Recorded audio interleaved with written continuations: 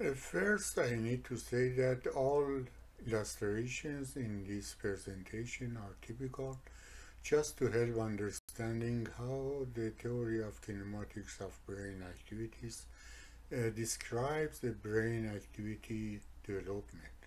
They are not really connected to any experiment regarding the subject. Furthermore, all these illustrations are owned by uh, others. There are references in related articles in my website and connected article blog www.fluentwriting.com solution page. Secondly, I use some basic terms like energy, strain energy, strain package, viscoelasticity of the brain tissues, uh, residual strain and strain balance. All these terms are fundamental in the kinematic of brain activity subject. Brain tissues, especially over the cortex associations areas, under strain energy current will absorb and desorb a certain amount of the stress residuals in any location, as well as conduct strain energy between the locations. This happens in a worm or a snake-like movement.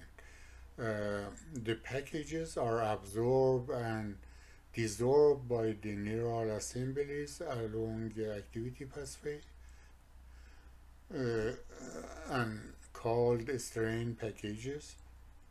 They encode and recall memory units, or you can refer to them as information units. They in combination together support all other concepts in the subject.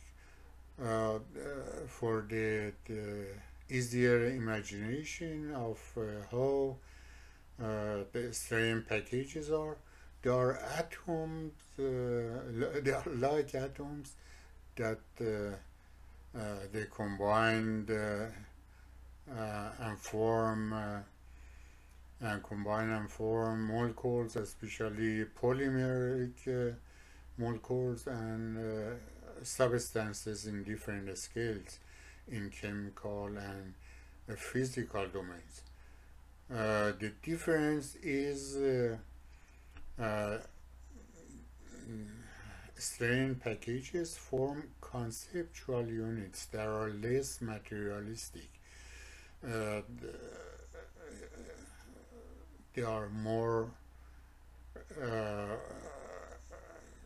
we call them mental nature, with supporting texture of the brain activity starts to develop from activation of a neural assembly oscillation, normally in the parietal lobe, but related to a sensory input or an internal conceptual input or recall of it. Remember that neural network will host a memory unit or information unit by its connectivity configuration topology. This topology is rigid in inner cortex layers but flexible when exposed to a strain energy stream through outer layers. The initiation forms a short-term memory current which will get develop in higher strain energy flow kinetics but dissociate in lower frequency rates. Those form and deforming in EC of medial temporal and interns to the hippocampal formation, and deform and split to theme and emotion aspects. Theme aspect continues circular, followed through the temporal layers, ending to inferior prefrontal cortex, and emotion bombard the prefrontal cortex in radial directions. The two radial and horizontal streams resonate in the frontal neural assemblies and emerge working memory. Working memory is the information stream that initiates action, as well as will build conceptual inputs over the parietal cortex. We call it goal setting in psychology. It forms a structure of desires and goals, and in general or personality through our life. Note an increase in population of the conceptual memory units over the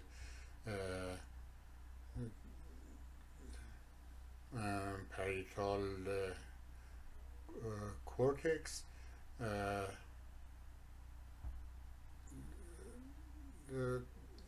It may shift the beliefs from one structure into another, especially as well as the personality, especially in some life milestones like adulthood or middle and old ages in life.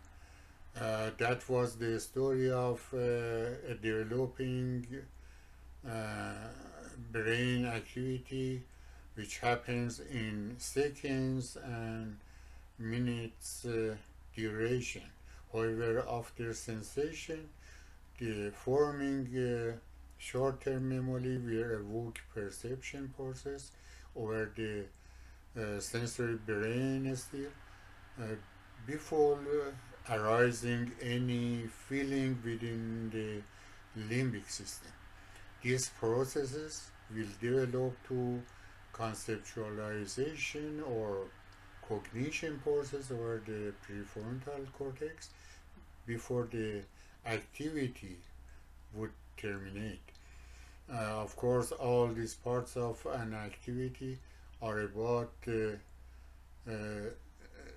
waking time occurrences, and if the activity would not be interrupted by a stronger activity. No completed activity terminates in one cycle of stirring carrier wave rotation around the cortex. Cycle in a stirring carrier wave has got a frequency, and it needs a number of the cyclings to terminate an activity, if of course not interrupted with another stronger activity. It is needed to mature the activity to a certain level of the effectiveness and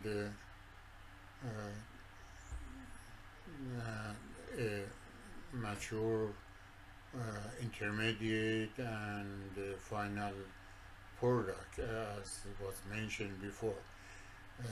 Whenever conceptualization grows to a mature stage and would not be interrupted by another strong input, a conceptual product will be uh, release possibility uh, to the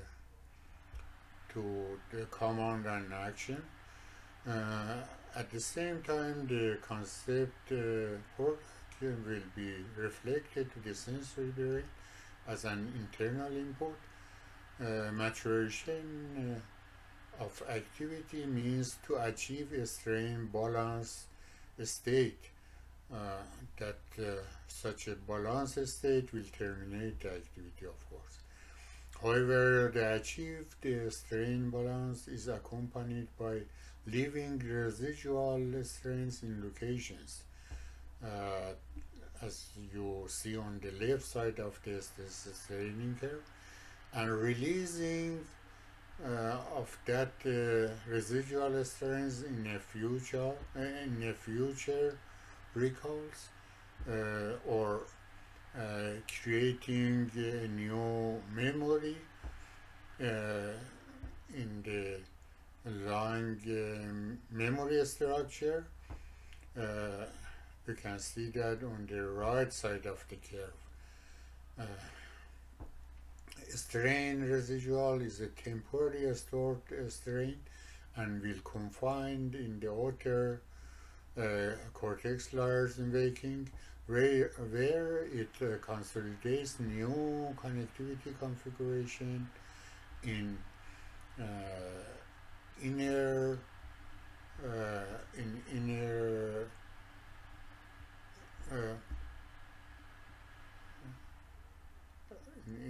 cortex layers or stranger existing connectivity in relaxing period, especially during sleep. Up to now, I gave a general picture of a brain activity. Now, let's give a little more detail of an activity completion, section by section. First, what happens over the parietal lobe? Note, I want to repeat, this modeling is not fully proven, but is to contribute with new discoveries. By experiment, some of locations for brain processes are fairly accepted, like the limbic system as place for emotion or working memory and decision making over the prefrontal cortex, or planning over the premotor area. But many other locations for brain processes are still unknown, and those mentioned here are what kinematic of brain activity expect or foresee. Note, if I use parietal cortex or temporal cortex in this presentation, they are actually loops, but their medial sections are referred here as cortex because most of the coagulation processes happens in the medial location, and boundary areas are mostly primary areas for not coagulated strain packages, either in the shorter memory or working memory. They are more individualized. Let's start from the parietal cortex. Here it is demonstrated how individual neural assemblies oscillate vertically when they are activated, but by that vertical strain energy exchanges between the cortex layers, normally the inner and outer layer configuration will affect each other. In the second illustration, it shows how strain energy, in addition to the vertical exchanges, will expand in horizontal direction over the temporal cortex. to travel between different brain locations or areas. Neural assemblies over the parietal cortex will encode single memory units of very localized that will be they will be coagulated in chains and layouts with different complexity over the temporal cortex. Recognition of the face, shape, map, and addresses. All these happens over the temporal cortex as a layout of coagulated strain packaging. Sensory brain includes parietal, occipital, and temporal lobes. Sensory memory is precursor to short-term memory that combine and describe the combination of the sensory memory units from the middle, receiving from the middle parietal cortex. Indeed, sensory units are raw data to perceive them in a short-term memory frame.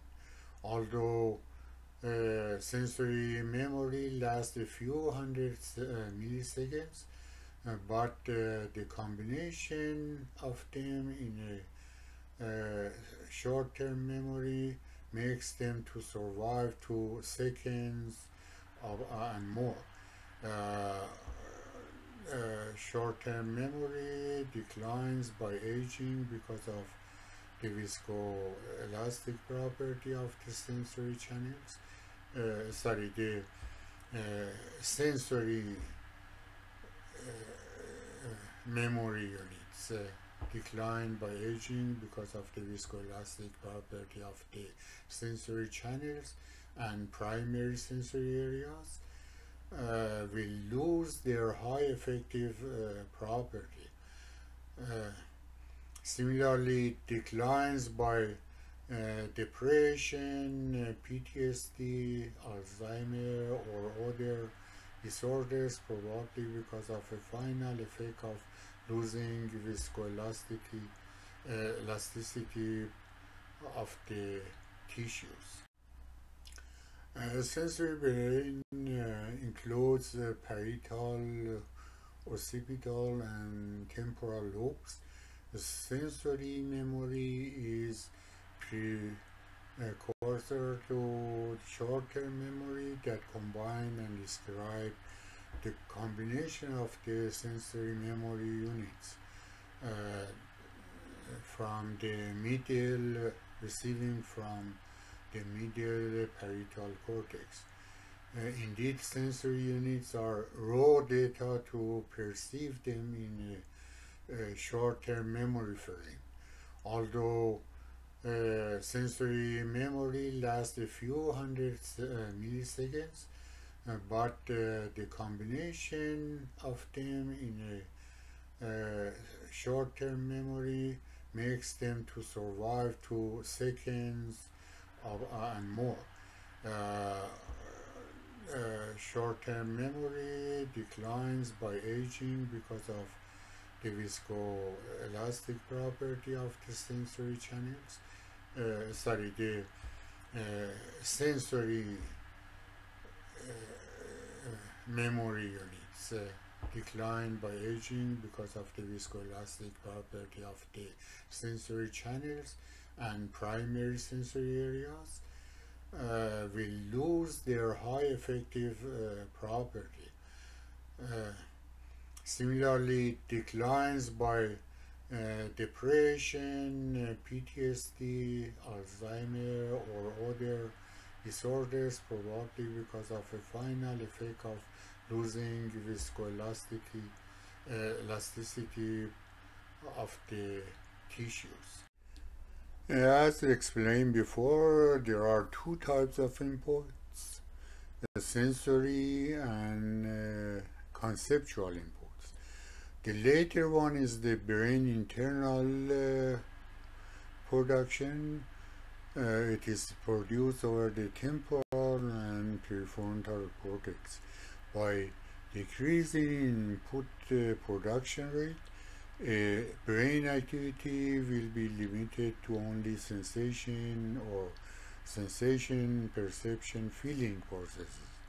This happens in relaxing periods, especially in sleep when the prefrontal cortex shows least activity. Even in deep sleep, inputs will reduce to only the automatic processes like breathing and heart beating. A number of the inputs in the dreaming brain will increase to the number of the releasing strain residual strain rates. It is less in the REM 2 stage, and it is higher in the REM or dreaming sleep stage. In long-term scales, by growing to adulthood, the brain sensory input and processing power will upgrade to its maximum, and by aging it slows down. Like good and bad cycle, increase in sensory input rates, processing will speed up and produce more internal inputs, and more internal inputs speed up more formation of the brain activities.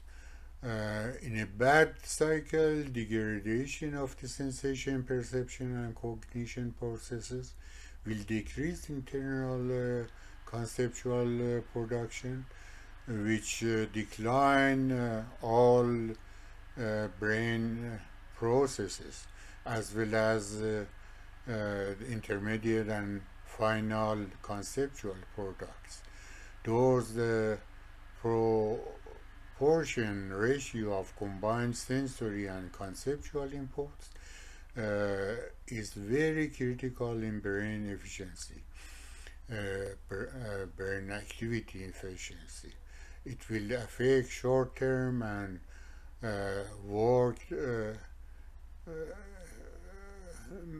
working memories, and together the intelligence power. Sensory and short-term memories have very short lifetime and will current through outer cortex layers. They are selective based on input power and duration of imposing the sensory and as well as state of mind. For example, when watching an image, and watching will be followed by a flash of light just afterwards, it is experienced that the image will be erased and cannot be remembered. Indeed, strain effect of image over receptors will be erased by the light flash. In the previous videos, it was shown that inputs in lowest range of brain tissues stress straining curve was called the P range. This kind of inputs almost will be ignored and have no effect or effective role in initiation of a short-term memory.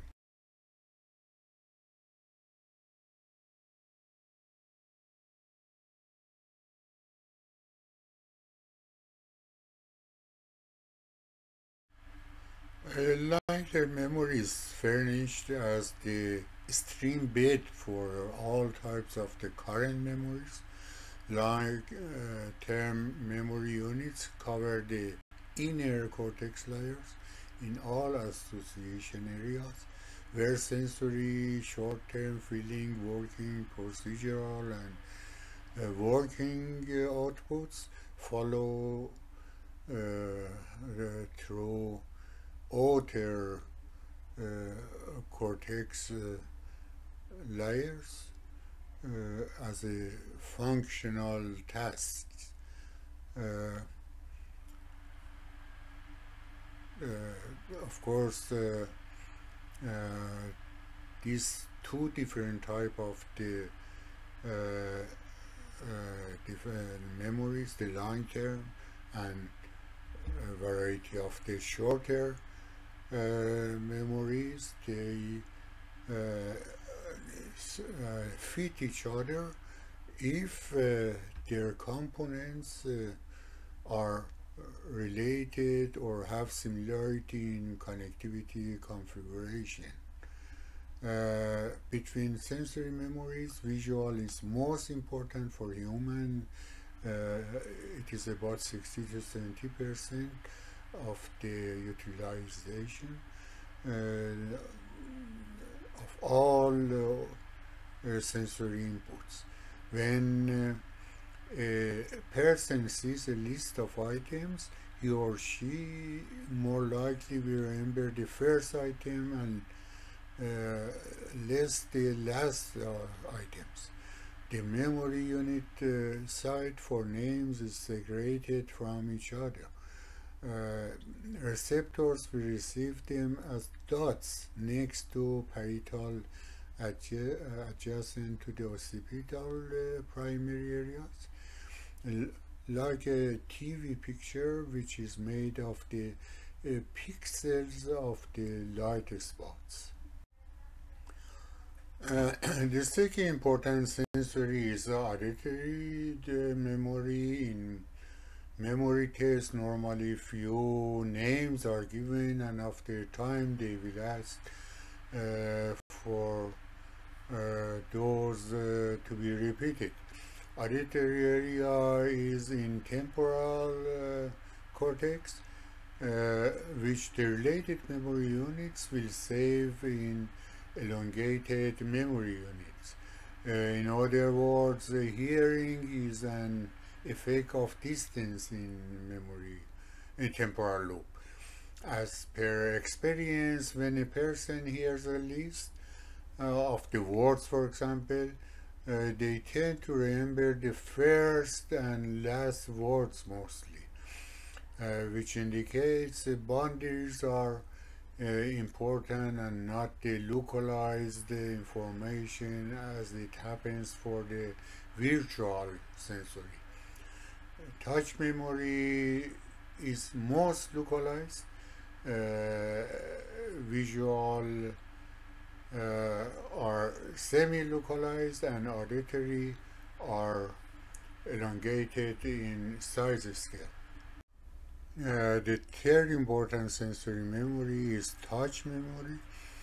When holding an object in hands for 10 seconds and then touching immediately something else afterwards, there is a chance of more than 90% to identify the first object that was held in hand. But if one holds a firework in hand and move it in different patterns, eyes perceive a line or trail of light. Individual sparks will not be seen, but a continuous line of them will be perceived. Eyes process sparks of light as a layout in occipital inferior locations adjacent to temporal lobe, seeing that as a trail of the connected strain packages.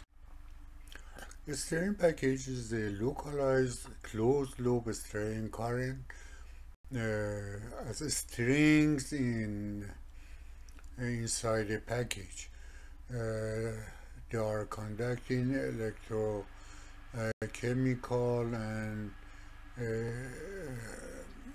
stress currents on their related fields, where strain energy current between areas is an open electrical flow, uh, enlarging in chains and connecting the strain packages together. They are dynamic and net together around the cortex. This process of combination will form short-term memory as a fragment in energy, uh, depending how much is its streams lines are structured and connected together, and in continuation of the short-term memory, working memory will be formed over the motor brain. Strain carrier waves are made of strain packages, partly coagulated as and partly loose. And they have higher velocity when most of the strain packages are coagulated in short-term or working memory, but they are loose in lower kinematics states. In lower kinematic states, information will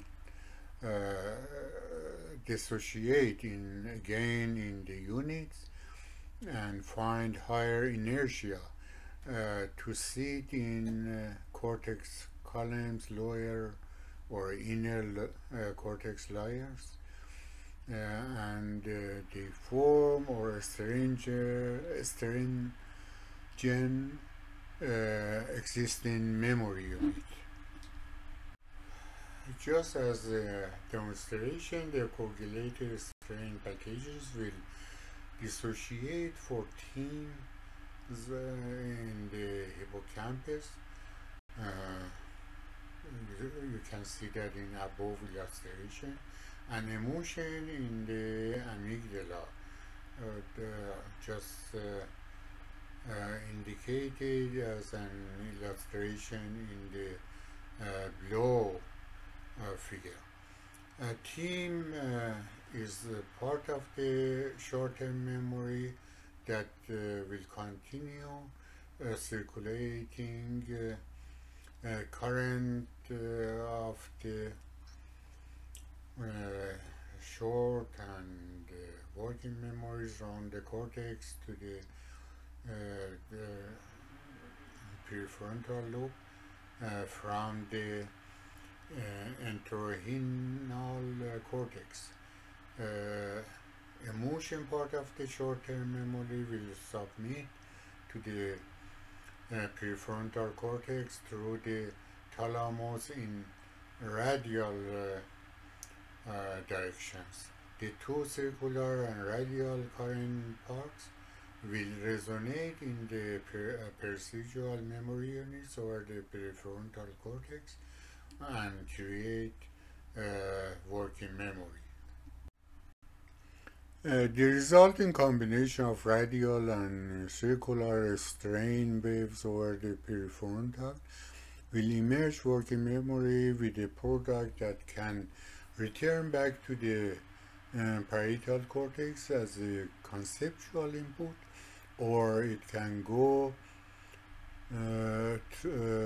through the language area to express a